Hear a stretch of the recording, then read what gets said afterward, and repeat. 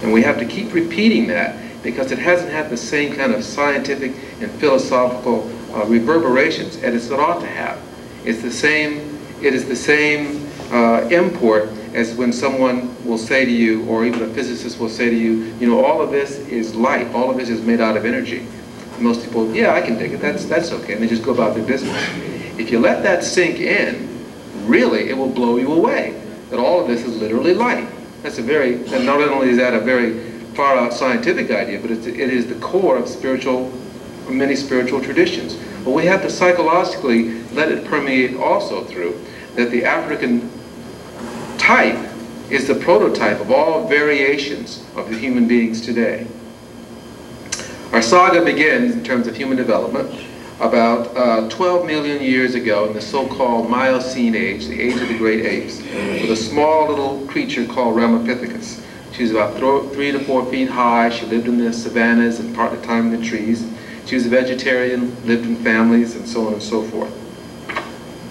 Now, she's the common ancestor. She's the common ancestor of both the hominid line, where we descended from, and also the chimpanzees. So some people say, well, she was a real progenitor of human beings. Okay, and that's based on some biomolecular evidence and so on and so forth. And that's debatable one way or the other, depends on your philosophical point of view. About 6 to 8 million years ago, the ape, chimpanzee, and the hominid line diverged. Development went in different directions.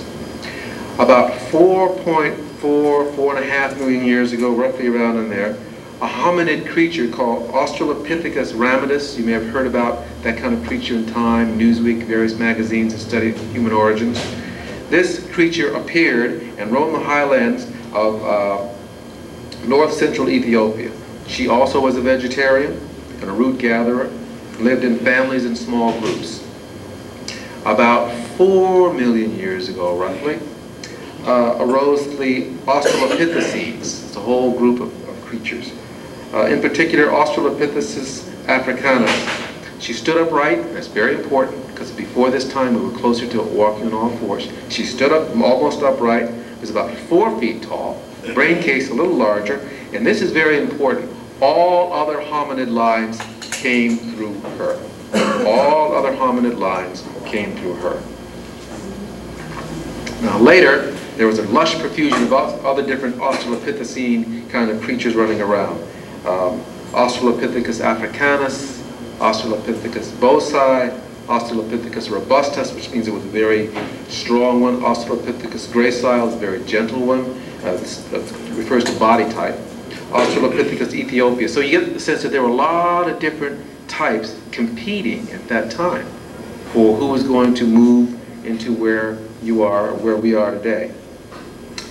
About 2.5 million years ago, more sophisticated hominids broke away from the Australopithecines and developed into what's called Homo habilis, the tool user. And that's a very important development. The hominid line started being able to use tools, started being able to think, to take something and do something else with it that it was not done before. Other offshoots were around at that time, but they died out, and we really don't know why they died out. People speculate about climactic changes and so on and so forth, but we really don't know. Boscott man, a creature, he died out. His brain case was bigger than our brain case today. So it isn't about the size of the skull, and it may not be about the size of the brain. Okay? The general opinion today is it's more about the convolutions of the brain. Maybe, but there's also some indication that it's not only convolutions of the brain, but also what the brain surface is composed of. There are also a lot of others. Homo rudolphus, who was there, died out. And lots of others that we don't even know about yet. The bones haven't been unearthed. A good source for this is Richard Leakey's book, Origins, and Johansen and Eddy's book, Lucy, the Beginnings of Human Evolution. Now, about 2 to 2.5 million years ago, this Homo habilis, the tool maker, is roaming around, and he dominates the area for about 1 million years, roughly 1 million years, until he either mutates into another form, or he dies out or transforms. We don't really know. But 1.5 million years ago, the only hominid type around was one called Homo erectus, the man who stood up. First time human beings or human types are standing up completely tall. And very importantly, he was the first hominid to travel out of Africa. Before this time, all the hominids are developing in Africa. They're not anywhere else. So that means the physical structure, the genetic structure, all the basic structures of what you think of as a human being, all of these developed within an African context. Homo erectus traveled out of Africa, and he's found all over the world, many places in the world, I should say. Of course, 1,700,000 years ago in East Africa, where she rose. 700,000 years ago in China, her bones are found. 700,000 years ago in Algeria. 500,000 years ago in Narma, India. Remember, fire is first domesticated in Africa. Crops are first domesticated in Africa.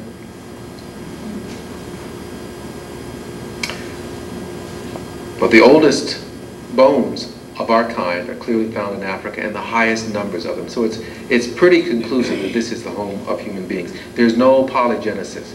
Human beings didn't develop in all different kinds of places and move. They developed in one place and moved out.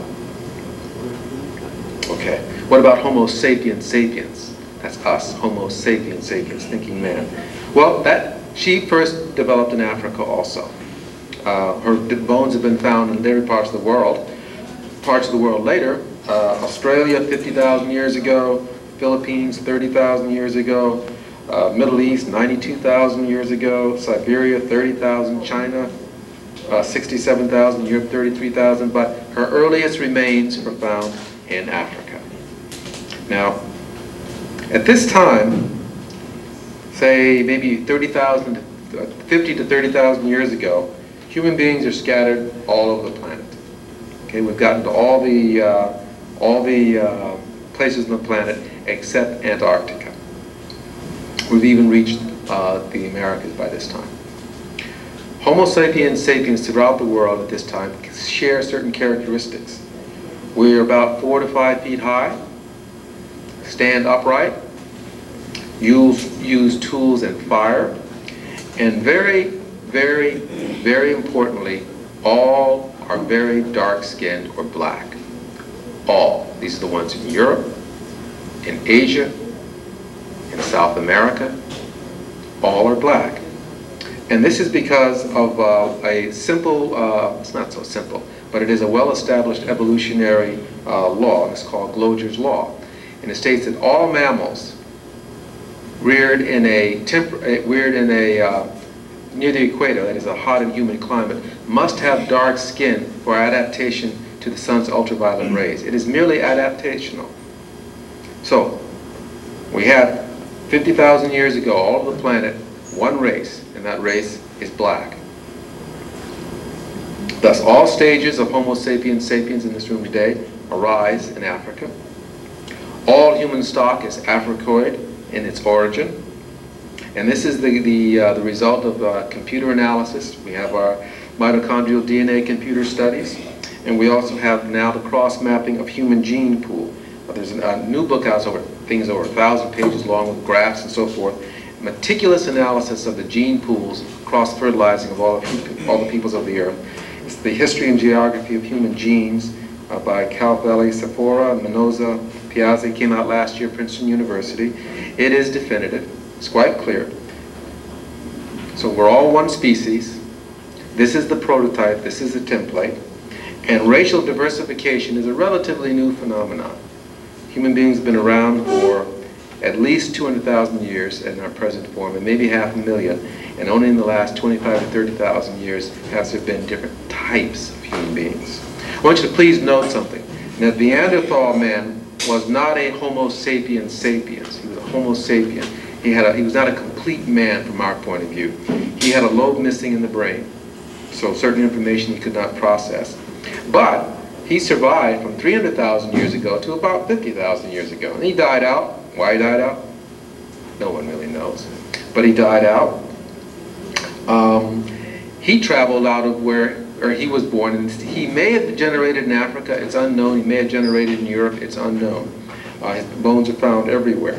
But one thing is interesting about him, many things are interesting about him, is that he oftentimes buried his dead. And that indicates that he had some rudimentary religious or spiritual intuition.